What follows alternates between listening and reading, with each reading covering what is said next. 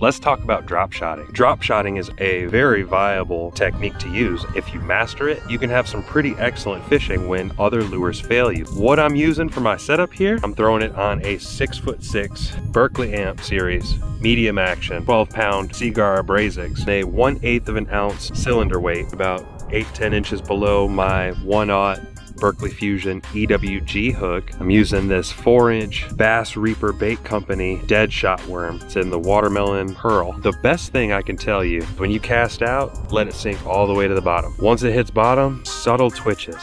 Let's go catch some fish. Oh, there was a hit. This might be a little better fish. It's number 5. Yeah, that's a fish. There we go. A little guy, but that's all right. I ain't mad at him.